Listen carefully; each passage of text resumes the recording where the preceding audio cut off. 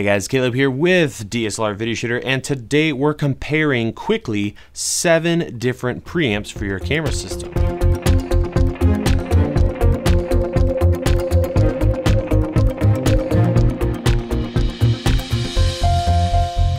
So over the years, I've compiled quite the collection of camera preamps. These are audio devices that will really help out when it comes to audio issues that you might run into, boosting that signal without introducing a bunch of hiss.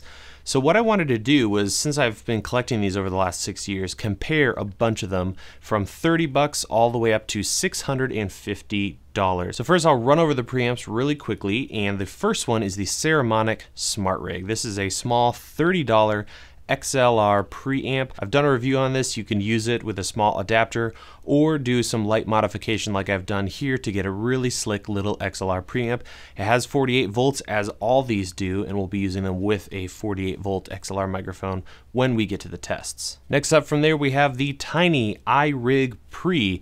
This is similar to the first one in that it's really more designed for iPad use with instruments and microphones, but you can modify it to be used with your camera using a simple little adapter, which I have attached to it right here, a small Rode TRRS to TRS adapter. This one is smaller than the first by a little bit.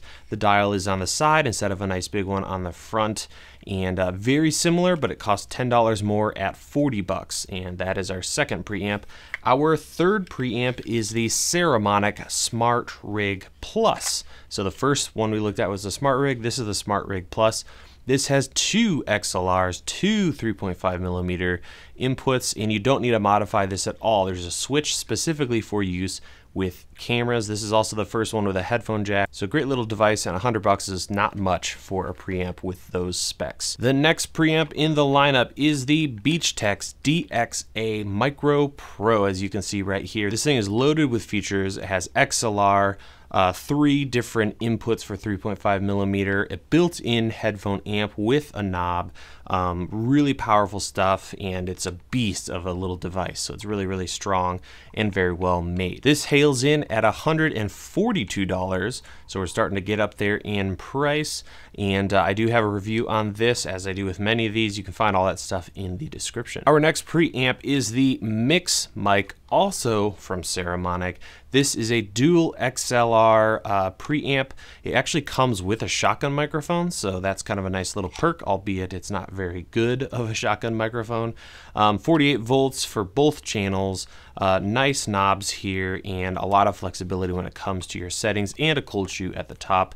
So that is the Saramonic MixMic, coming in at 220 bucks. And our next preamp is the JuicedLink. So at this point, I have some really sad news. It appears that JuicedLink has gone out of business. Their website is gone from the internet, and I don't know what exactly went down, but I will still include the tests with this recorder because there's still a lot of them being sold, used, and whatnot. And our final preamp is the brand new Sound Devices MixPre 3. I have it just out of frame over here recording this audio that you're listening to.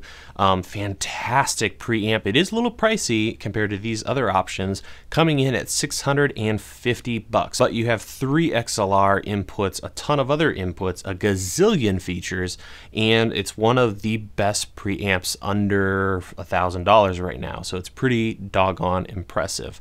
So that's an overview of all the different preamps we're going to be checking out. Now let's get on to the noise test, and the way I set this up was as scientific as I could get it.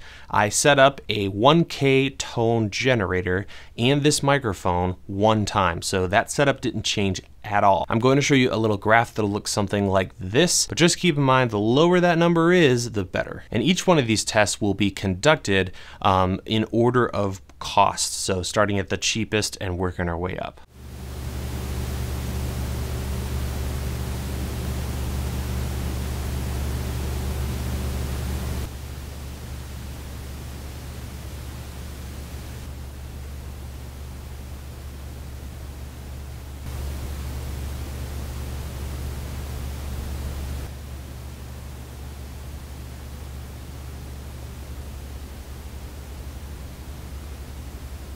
So what's the final synopsis after working on those tests? And it's been very interesting for me because I've never compared all these together.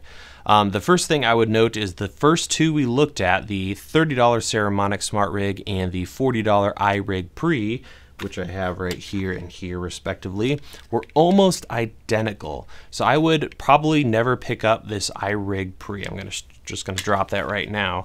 The Saramonic Smart Rig was pretty much identical, and I think it's better because of the cost. It's $10 cheaper, and it has a nicer knob. It's a little easier to work with. So I definitely recommend this if you're on a hyper budget and you're working with only 30 bucks to put into a preamp.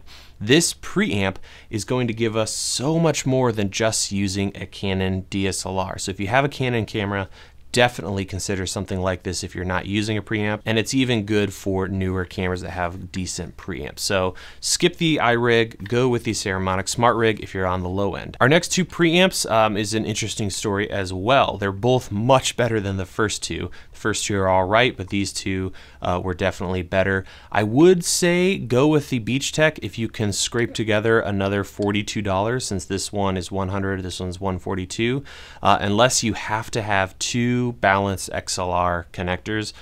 This has two XLRs, this one only has one XLR, but it has all these other features, and it did sound really good, as we're gonna talk about here in a second. So probably would skip this Saramonic unless you straight up can only afford something that costs $100, or you're on a low budget and you have to have two XLR. Next up we have the Saramonic MixMic. This one didn't do so hot. Even with everything completely maxed, the gain set to as high as possible with the dial turned all the way up, I still had to bump up the camera levels, which is unfortunate. But you know, the thing to keep in mind with all these preamps is I tested them at the max, so turning them really high. In most scenarios, you're not going to necessarily need to do that, so I can't perform tests. This video would be super long. But this one comes with a microphone, so there's that. And I think it's still a decent, I really love the form factor, but I would still definitely recommend the Beachtek over this guy. Save some money, pick this up, you'll get better quality preamps in it. And finally we have the MixPre 3. Definitely the best when you consider everything that it comes in the package. And there's also that cost though. 650 bucks is a lot of money and a lot of like these preamps. I did find it interesting that it ranked very close to the Beachtek, so that says a lot about this little device. So at the end of the day, Saramonic Smart Rig is a great option. $30, that's awesome for a preamp. This guy right here for $142 is a great step up, and lots of awesome tools that I talked about in my review of it. And finally, if you've got some coin to throw at a preamp, you really can't do much better than the MixPre 3 at its cost. So I thought this was interesting. Let me know your thoughts in the comments below.